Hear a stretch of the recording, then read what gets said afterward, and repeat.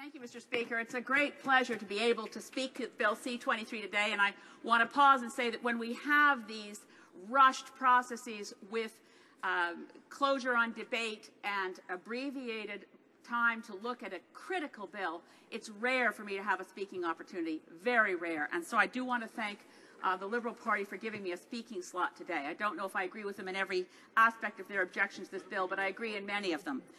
Look, Mr. Speaker, when I look at what we need in Canada to fix democracy, I remember a little ad, a very clever ad put together by Fair Vote Canada. It starred one of my favorite icons of Canadian comedy, Don Ferguson of Royal Canadian Air Farce.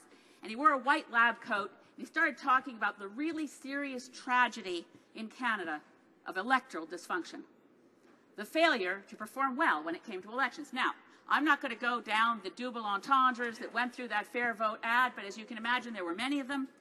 But it did bring to mind the need for a prescription to fix an unhealthy system. And the ad pointed to the issue which is fundamental to fair elections in Canada, getting rid of first past the post, having election results which are then mirrored in the composition of our House of Commons.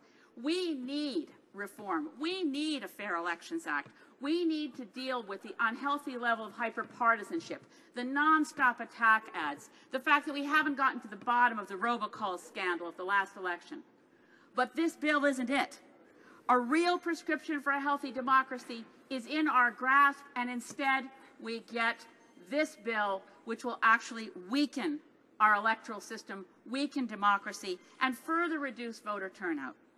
We had an opportunity to sideline the cynical politics of non-stop attack ads, which function as a deliberate mechanism, which is the language used by political spin doctors, of voter suppression. That's the goal of non-stop negative advertising, is to reduce voter turnout in the interest of another party. A lot of things now pass for political prowess, for which anyone who loves democracy should hang their head in shame and be condemned for ever standing for election again. This is not about every party getting out and urging everyone to vote, as we've heard from people say across the aisle all day. Over and over again, we have examples of efforts to do exactly the opposite, and I'm afraid this bill is in that spirit of reducing voter turnout. We could have, with this bill, pursued the reforms put forward by the Honourable Member for Wellington-Halton Hills, found in Private Member's Bill 559. That would have led to fairer elections. We could have leveled the playing field for financing so that members of Parliament who come to this place as independents have a fair chance to raise the funds they need to run for re-election. But we didn't. Now, the ways in which this bill reduces the potential for a healthy democracy and will worsen voter turnout need to be reviewed. Many of my colleagues in this place have given very eloquent and articulate and full reviews. Particularly, I have to give credit and homage to my friend, the Honourable Member for Toronto Danforth, whose work on this bill is brilliant. But let me just point out the things I would agree with. I may be a minority on this matter, but I don't really think it's a problem to create a Commission for Elections Canada operating out of the Office for Public Prosecutions. I see that as an independent place. The problem is they haven't given that office any tools. They haven't given that officer subpoena powers. And worse, for some reason, they have created a black box surrounding the work. They've amended the Access to Information Act in this bill to remove from access to information anything going on in the work of the Commissioner for Elections, for Canada's elections. They've also removed in the Elections Act the requirement to give any information about investigations. The thing I also would agree with in this bill is the scheme to deal with the robocalls, to have a way of tracking who's buying this kind of automated calling service. That's not bad. I would have voted for that. But this bill also includes a big new loophole for spending of money. It now will not be considered an elections expense to spend money in activities that are considered fundraising for nomination candidates. That is an open door to abuse. Now, what's really the worst part about this bill? And this cuts to the core of democracy. This is a charter issue. I turn, Mr. Speaker, to a most recent statement by the Supreme Court of Canada on the right of Canadians to vote. It was a decision of October 2012. We're all familiar with it. It's in the name of the current member for Etobicoke Centre, so I'm not going to say the name of the case out loud. but it was a very strong decision written by Mr. Justices Rothstein and Moldaver. And they had this to say, quote, "The right of every citizen to vote, guaranteed by Section 3 of the Charter, lies at the heart of Canadian democracy." Now, in this instance, they didn't find those rights were trampled. But that was because a lot of the provisions this bill will remove were in place. So I think this quote from the Supreme Court is timely and informs, as my friend, the member for Victoria, recently pointed out, that this bill is probably unconstitutional. This is what the Supreme Court had to say at the bottom of page 98 of the decision, that our system strives to treat candidates and voters fairly, both in the conduct of elections and in the resolution of election failures. As we have discussed, the Act seeks to enfranchise all entitled persons. And then, an ellipsis, a voter can establish Canadian citizenship verbally by oath. Not anymore, not this bill. And the court goes on to say, the goal of accessibility can only be achieved if we are prepared to accept some degree of uncertainty that all who voted were entitled to do so. Mr. Speaker, the Conservative members of this House and the Minister have utterly failed to provide any evidentiary background for the notion that we have a crisis of voter fraud in this country. There is no evidence for the notion that Canadians are covering themselves up for creating false IDs and voting more than once. Mr. Speaker, the crisis in Canadian democracy is not that Canadians are voting more than once, it's that they're voting less than once. And this bill will worsen Canadian trust in the system. It will worsen it'll increase cynicism. Now, the treatment of the Canadian Chief Electoral Officer, talk about sharper teeth. They're all sharpened in the direction of going after Mark Mayrand. I find this shocking. He's a public servant. He's doing his job. And the job that was being done is now going to be essentially stifled. When I worked on my last book, which was on the crisis in Canadian democracy, ironically, and I wanted to try to get to the bottom of why young people aren't voting, where could I find good research that informed that discussion? I found that good research because it was commissioned by Elections Canada. It started to inform us as political parties what would we want to do to ensure civic literacy, political understanding from the earliest possible moment. I think it undermines political responsibility and civic understanding to refer to voters as customers. There's something fundamentally wrong with an Elections Act that talks about customer service when we're talking about voting. It's a right. It's not shopping. And every Canadian must be allowed to vote. I can't tell you how heartbreaking it is to hear from people, particularly young people, who've been turned away at the polls because they were found that multiple forms of IDs didn't work. I remember hearing from a young woman in Dawson City when I was doing a town hall there on democracy. She said she tried twice. I said, will you keep trying? She said, I don't know if there's any point. They don't want me to vote.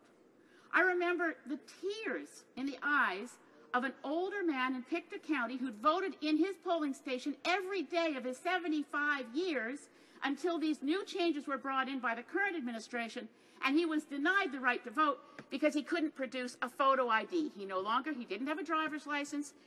His sister-in-law was working at the polling station, but under the rules, she wasn't allowed to vouch for him because she had not come there for that purpose. Under this new act, we will see more and more Canadians turned away, disenfranchised by the false notion that we have a crisis in voter fraud. That is not our crisis. We need to do everything possible to restore faith in the Canadian public in the health of our democratic system. And this bill takes us in the absolutely wrong direction. Why would a government party do this? Why is there such a rush to disenfranchise Canadians? Is there an election coming right away that we don't know about?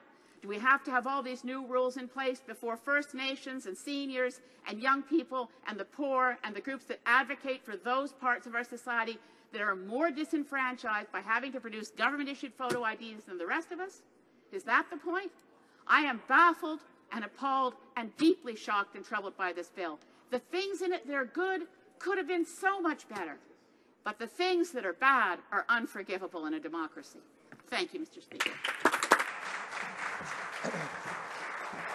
Questions and comments? The Honourable Parliamentary Secretary to the Prime Minister. Very much, Mr. Speaker. I listened somewhat intently to that member's discourse.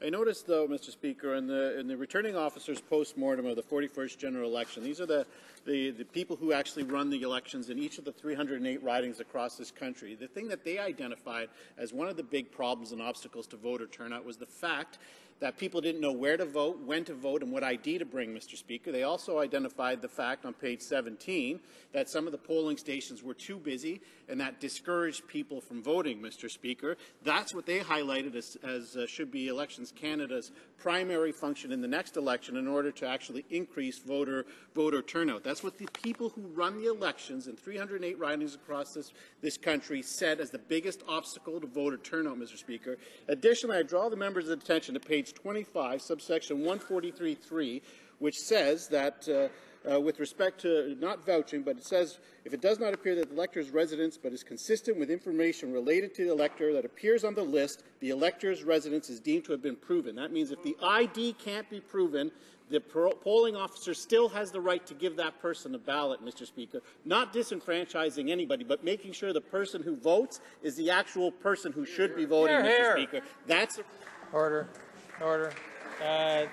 Order. The honourable member for Sandwich-Gulf Islands. Mr. Speaker, this whole notion that we have a problem of proving who a voter is before they vote, again, the Supreme Court dealt with that. If we want to ensure that Section 3 of the Charter is upheld, certain levels of uncertainty must be accepted. They're very minor. We don't have people voting more than once. And how does the Honourable Parliamentary Secretary deal with the fact that people who vote by absentee ballot don't have to produce photo ID? This whole thing is a nonsense designed to reduce voter turnout.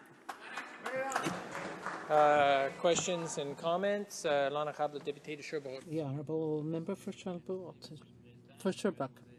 Thank you, Mr. Speaker. I would like to ask my colleague a question. She just made a speech, and I want to ask about the mandate, and I've asked this question of other people as well who have spoken. Right now, Elections Canada has a role in informing people, providing public education, especially when it comes to young people, so that they understand the voting system, so that when they are 18, they will understand this privilege that we have in Canada of voting. Can she talk about the measures in this bill that will prevent Elections Canada from making any kind of communications with people and providing that public education to inform young people in particular about their right to vote? What does she think about those measures? For Sandwich-Gulf Islands.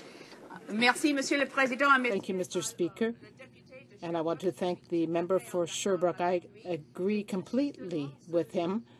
I spoke only about the role of the Chief Electoral Officer when it comes to research, but it is equally important to have this public education activity as well.